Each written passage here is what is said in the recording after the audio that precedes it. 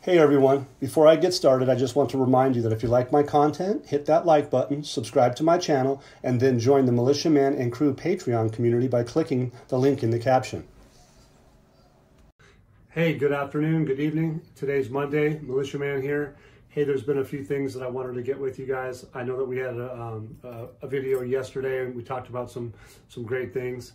But I'd like to remind everybody that there was what we talked about was that ISO 20022 was a migration period for the central banks to move on this new functionality of the system.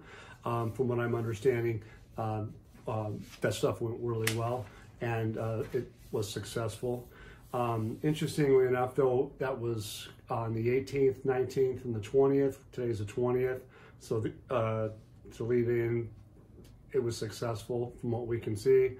The interesting part was on Sunday, the U.S. Department of Treasury with Department of Treasury and Federal Reserve banks together had a joint statement. Secretary of Treasury Janet Yellen and the Federal Reserve Board Chairman Jeremy H. Powell got together and they had a little statement on Sunday, which is interesting because it's on a Sunday, everybody's at church or everybody's out surfing, all those good things. But it says, we welcome the announcements by the Swiss authorities today to support financial stability. The capital and liquidity positions of the U.S. banking system are strong, and that the U.S. financial system is resilient. And we've been in close contact with an international counterparts to support their implementation. So Sunday, I'm thinking to myself, like, well, what do they mean by implementation of what? A lot of questions to be answered. Don't know, but ultimately we find out the next day. Today, we see that I just got through telling you that the ISO 20022. Shout out to Jay Reynolds, by the way, just an FYI. He's a very big supporter of us. Thank you very much. Basically, the coordinated central bank action to enhance the provisions of the U.S. dollar liquidity. They talked about that today. And why? Well, the Bank of Canada, the Bank of England, the Bank of Japan, the European Central Bank, the Federal Reserve, the Swiss National Bank are today announcing a coordinated action to enhance the provisions of liquidity via the standing of the U.S. dollar liquidity swap line arrangements. What's all that mean? Well, it sounds like they all got together to be able to facilitate trade in some shape or manner to keep liquidity globally. Because it sounds like they feel that could have been a problem, is a problem. We'll have to see how that goes. Let's pray not, that everything can be fixed in a quick and easy manner. So we'll see how that turns out. But I'm going to also say that in the end, I'm going to get to some other things with respect to Iraq. And we're talking about central banks. We talked about a while ago that Ali Alak, Central Bank of Iraq, talked about major currencies. Well, we all know that the major currencies of the world are part of the SDR basket, that is with the IMF, SDR, special drawing rights. You guys can Google that and look it up. It's pretty simple. But interestingly enough, those major currencies are still all a part of Iraq because they're invested in some shape or form. But the point is that Iraq is being a strong, is coming out in a dynamic manner and suggesting that they're going to be a major currency. And what we believe is that that major currency is going to be with the AMF, not the IMF, but the AMF. And so that they'll be a part of their region. They're going to show some support and some strength. So let's see how that goes. So ultimately, the Ali Alak, the central bank governor, has come out today and he has talked about that they have more than 70 trillion dinars outside the banking system for circulation. I'm careful on that because if you look up what M1 means, M2 means, and other definitions, you have to be careful on what he says. He's not saying any of those terms, but he's saying, I believe in value terms, that they have 70 trillion dinars worth of assets or value out there. And so be careful on when you see that and you read it, because it's out on the news. It's in public data today. It's pretty powerful, because what I see from him, the guy is a very powerful man. He's been around a long time. He's been promoted. He's an expert in anti-money laundering. He's anti-terrorism, all those different things, financing of terrorism. He's been around a long time. He started probably, I think, 2014. 2015, he initiated specific things with having to do with investments and helping out the banking system. The guy's been around for a while. So what I see today too is that during this time, the central banker has worked in conjunction with the Association of Banks and the American Agency for Development. I believe that American Agency Development has an international component to it. And I think I could probably show you that there's an article that specifically uses that term, international. So when we're talking about what are we doing now, we're going into a marketplace that's going to a private sector. And so when they're massaging all these different things and talking about proudly about that they have capital, I think that the central bank governor, when he says he has 70 trillion dinars, he's talking about he's got a lot of money in assets. And that means he can support and defend his currency. That's my belief. We'll have to see how it turns out, but it really does sound like it's going in our direction. He comes out and basically states that the bank lending represents the cornerstone of the private sector and the banking sector, and with regard to revenues, profits, operations, in the regard to economic activities in all its forms. He's of that mind. He wants to be able to do all that. He says the bank lending is a key component to that. And what we're looking at here is that the central bank is looking for the private sector to do banking and lending. And that's going to facilitate trade throughout the country. It's going to facilitate reconstruction, all of those things. He says that there will be a great focus in this next phase. Well, what would be the next phase? Well, going into a private sector. That's the next phase. So that's what we're expecting, and that's what we're gonna keep our eyes on. Well, so when they're talking about financing of financial small and medium-sized enterprises, they're going to need to have capital. They're going to need some investors. They're going to need all that stuff to come in and help facilitate that, and it's going to be a good thing. So. Some of the things that they talk about as far as climate change, clean water, those things are desertification. Those things are going to be part of the things that you're going to read about. But I'll be honest with you, I'm fairly sure they're looking on investment and getting this country rebuilt again.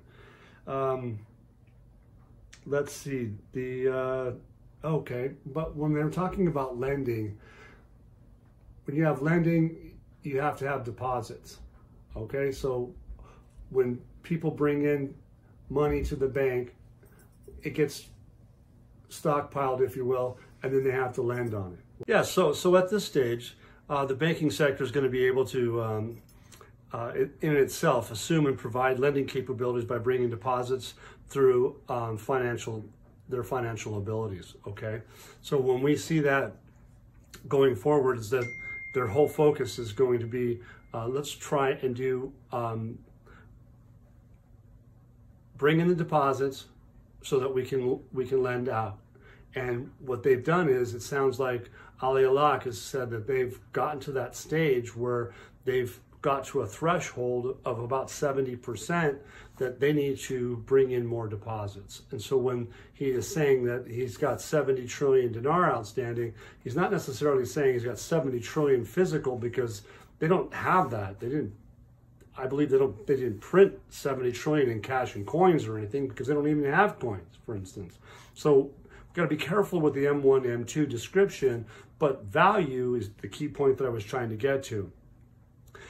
Basically, he's stating this: we will soon work on developing a national strategy for lending, and I presented the paper last month when I was outside the central bank, but realizing the importance of bank lending, I presented another paper at a conference at the Mustanasiriya University, and it was based on building rules and lending policies for national strategy for lending. When they talk about national, they're talking about themselves, and I believe they're talking about outside the country, not just inside. It's a national. It's the country of Iraq talking. Okay, that's how I see that being.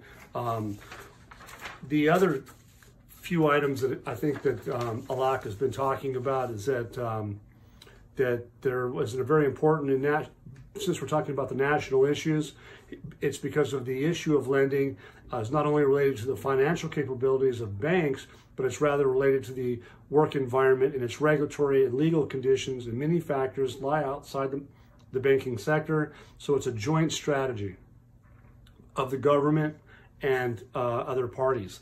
So again, when we see these things happening with the central bank saying at this stage, being with the lending and deposits, it's important to understand that they have thresholds. You can't have too much cash or too little cash to do lending. When you have too much cash, you need to loan it. And that's where that's where it comes for the small businesses, the medium enterprises, all that kind of stuff comes into play. But Ali Alak says basically, he goes, I want to shed some light on some of the signs that we must focus on in the next stage. Again, he says the next stage. Well, the next stage is to me, is the private sector, which is the ability of banks to lend, and it depends on the ability to bring in those deposits. So he keeps reiterating the fact is that we have to bring in the money, and then we can lend it. If we can lend it, we can rebuild our country. And he's saying he's got the power to do so because he has enough resources. It just needs to work in a system. And I think that's my view on it, but it looks really, really good. He's saying that the indicators and the data indicate the banking sector has reached the highest ceiling for lending because the percentage specified according to the instructions of the central bank is 70% of deposits. And the banking sector has almost reached this percentage. So that's why he's out here. He's like, we've got to be careful because we've already hit that threshold of 70%. And it says basically what it requires is that there be great efforts to attract more deposits to the banking sector. So that's where this guy's going. He's looking towards that next stage, which is to develop the private sector. And so with that, there's a little more on that where it comes down. He continues based on the 70 trillion dinars outside the banking system for circulation. Very large amount represents a high percentage of the gross domestic product.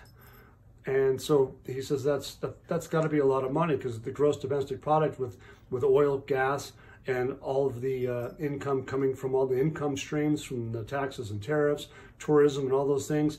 He's basically saying we must focus in the next stage on finding a necessary means to activate deposit movement through several procedures in this regard. So all that income stream that's coming in from all these different places, he needs to loan it out. All that money that's coming in. Because if they're activating and they've already activated, it's going to get intense. That they have a job to do, and so I think what he's saying is that he's completed a comprehensive and strategic plan for electronic payments to expand the connection between these funds that lie outside the banking system and their uses, which can mean a lot of different things. Uses are not just one thing; it's many different things. Could be commercial, industrial, residential. Agricultural, it could be all these different things, which can be large and wide in the event that these funds are attracted to the banking sector. So when all that money starts coming in, they're going to need a place to put it. That's effectively what I'm getting at. I could be wrong. It's a little bit outside my expertise, but I'll be honest. I think I'm going to be close on that. Basically, he's saying the central bank governor wants to be a key partner with the central bank in that what it'll do in terms of providing electronic payment methods on a broad national level. So he's talking about going electronic. So once everything gets up and running, they'll be able to use electronic platforms. They'll be able to understand and see where the money's going, and it'll be fast and furious. And we also saw other things that we talked about yesterday was that the electronic platforms for not only e-government, e-banking, e-finance, e-borders, all those things are coming into play. And at this stage of the game, we can't deny that something's up and these guys are talking, because if Falak is talking, Al-Sudani said, hold your dinar. He says it's going to be worth more. He didn't say worth more than the dollar. He just said it's going to be worth more. And so all these things are coming into play, and it comes to push, come to shove. He's looking at basically also establishing a company that is, I would say it's something like the Veterans Administration here, or the FHA, Federal Housing, Urban Housing Development, is that they're going to do things like that there where they can guarantee loans so that the investors feel a little more comfortable that people won't default. Well, if they default, they're guaranteed something. So we'll see how that goes. He says that he's commending some of the banks that have extended wide networks inside of Iraq, and they're working to not only spread their work with the region, but outside the country. So we'll see how that turns out.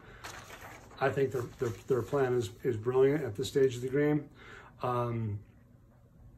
Back to that company, it's basically to reduce the risks in regards to lending, and I guess that sectoral growth in credit portfolio loans must be diversified.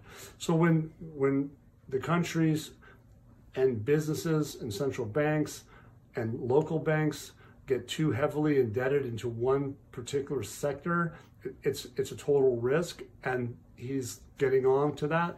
And the interesting thing is, when we come full circle, is that why we got here was because of some banking problems in the U.S. We talked about the U.S. Treasury Department and the joint conversation about with the Swiss entities to be stabilizing the banking system. Well, the Iraq central banker himself today even referenced the collapse suffered by the Silicon Valley Bank, and basically what he's saying is that bank failed because they weren't diversified. And what he's saying is that Iraq is going to be diversified. They're not going to follow that pattern that doesn't quite work. And so as we see that unfold, we're probably going to show that these guys are on the right side of the coin and working in Iraq's best interests. Let's see well, basically at the end, he's basically stating that they want to build a national strategy for bank lending, and it's going to be led by the central bank. So that's what I have for you guys tonight. I appreciate it. I really do believe that what the central bank is doing is what we expect them to do, and they're going to keep pounding the pavement moving forward. It's going to be good. See ya.